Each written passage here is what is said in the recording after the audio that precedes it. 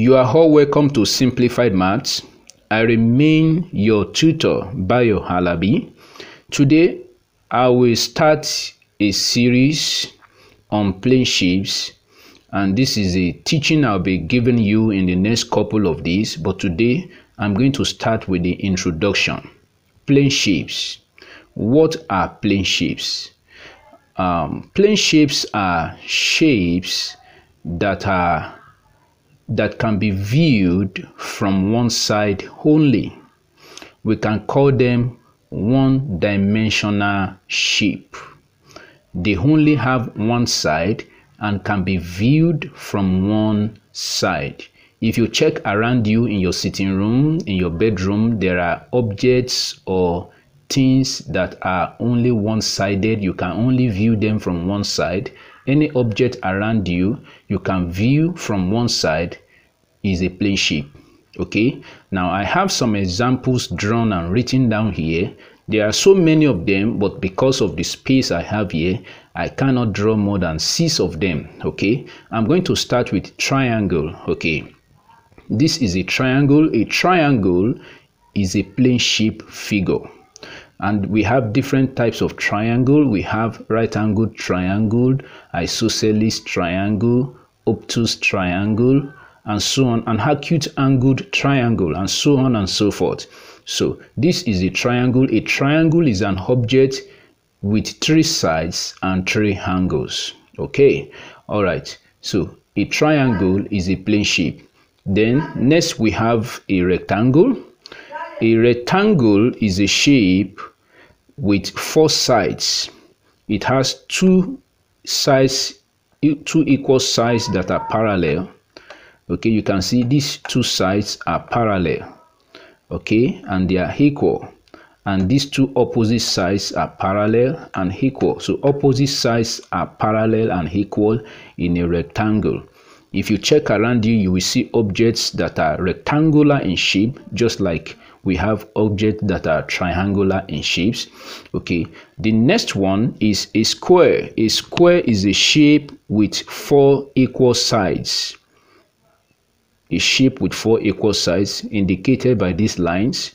Each side of a square is equal to the other.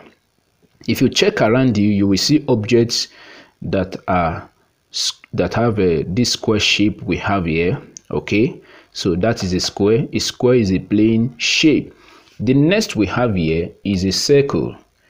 A circle is also a plane shape. Okay, it's round and you cannot determine its beginning or the end. Okay, so this is a circle. Then the next one we have here is parallelogram. A parallelogram looks like a rectangle. Can you see? They look alike, but a parallelogram is a bending rectangle. A rectangle that is bending. So you can see they look similar, but the difference is that this is standing upright, but this is bending. So a parallelogram is a bending rectangle. The 2 opposite sides are parallel and equal, just like we have it in a rectangle. So this is a parallelogram. Then the next one here, we have a trapezium. A trapezium looks like the shape of a car or a vehicle. We have different drawings of a trapezium. We have another trapezium like this. Let me just sketch it here. I hope you can see it. A trapezium also looks like this. Okay, yes. And another one like this. So a trapezium has 4 sides, which none of the sides may not be equal. Okay, none of the sides may not be equal to the other, but this is a trapezium. And we have some other plane figures, other plane shapes like kite. We have a pentagon, hexagon, heptagon, and so on and so forth. We have many plane shapes which I will not be able to introduce you to here, but in the course of the lesson I'm going to teach you more about plane shapes. So thank you for watching. In the next video I'm going to start with the perimeter and area of plane shape. We are going to start with the calculation of the perimeters and areas of plane shapes, and we are going to start with triangle. Okay, I will introduce you to the different types of triangle we have and how to calculate the perimeters and area of different kinds of triangles we have. Then I will come to rectangle, square, circle, parallelogram, trapezium, as much as we can take. So thank you for watching. If you are watching from Facebook, kindly hit the like button and also follow the page.